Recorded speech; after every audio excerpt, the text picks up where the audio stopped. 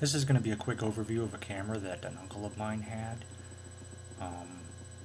He is unfortunately no longer on this earth with us.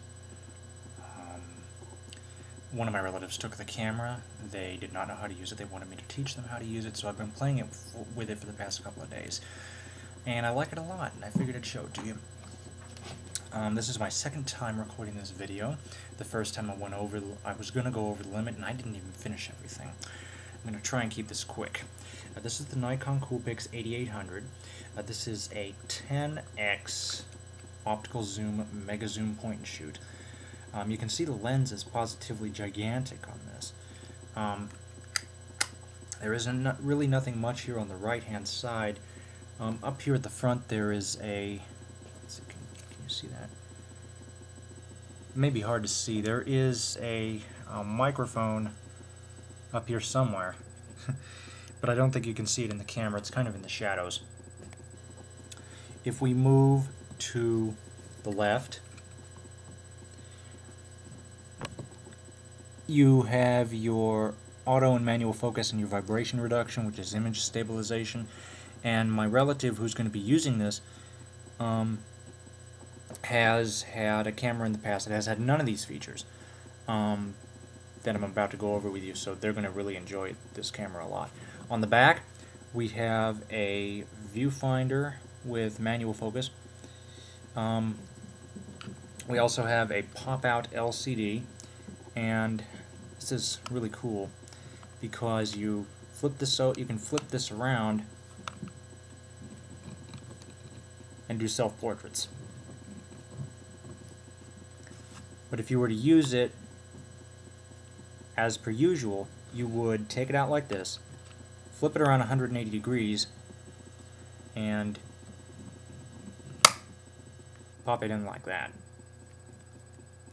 Let's put this back in its regular resting position. I am not going to be turning this on because the very first thing it's going to do is bring up a picture, which is a picture of one of my relatives who was visiting, and I don't want their face up on YouTube for obvious privacy reasons.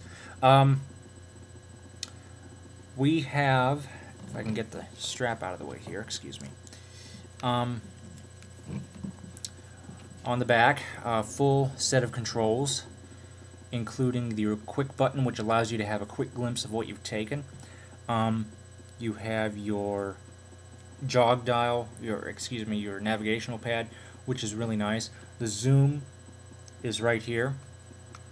And like I said, I really don't want to go over all the buttons, but I'm going to just put this here up close to the camera. You can pause this and take a look at the controls for yourself.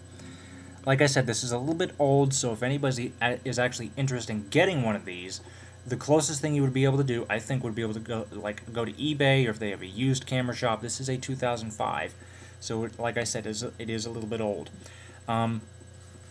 Here along the back, we have our power button, which when I first started using this, I thought it was the zoom, because on my relative's point and shoot, that's what this control around the shutter button is used for, is the zoom as opposed to the power, so it took me a little while to get used to that. Flash control, I don't know what the heck that is.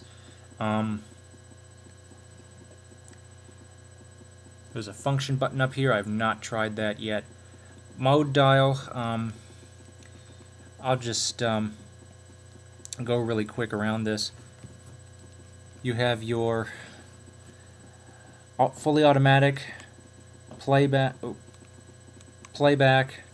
white balance, ISO setting, picture, how you want your picture to look, setup, video recording, scene modes, full manual, aperture, I don't know what the S is, semi-automatic, and we're back to full automatic. Now the semi-automatic, what I mean by that is you can have control some settings, but not all of them. Informational display over here with a backlight button. It may be hard to see, but it's right there.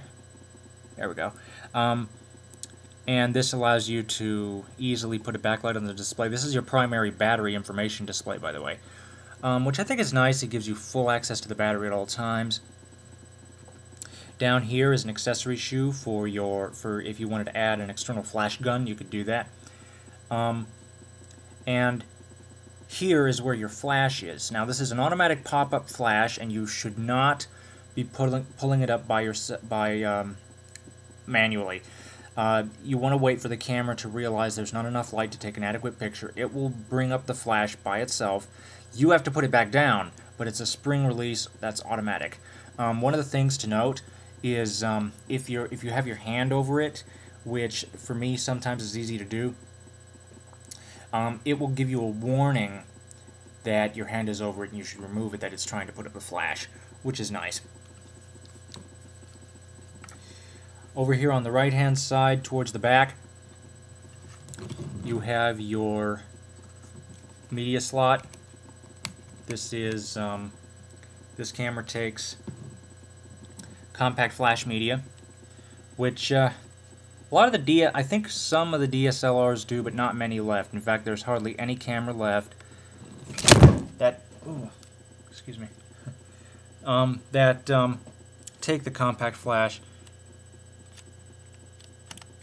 You just pull out the card like so. Sorry, I'm doing this in a bit of a rush. I'm making a lot better time than I was in the first take, though, so I can slow down a little bit. So that's what that media door is for. That is your compact flash. I don't know what the maximum size on this is, because I don't know what the maximum size was in 2005, and if there is a limit, I do not know what that is. Finally, we have the bottom, and the bottom really doesn't house much, just your battery door, which houses a standard lithium-ion rechargeable battery. That battery's good for, oh gosh, I'd say somewhere between 150 and 200 shots per charge. If you use the flash, it's going to be significantly less. You have your tripod mount on the bottom. Yeah, that is pretty much it. Now, I am looking into a mega zoom like this.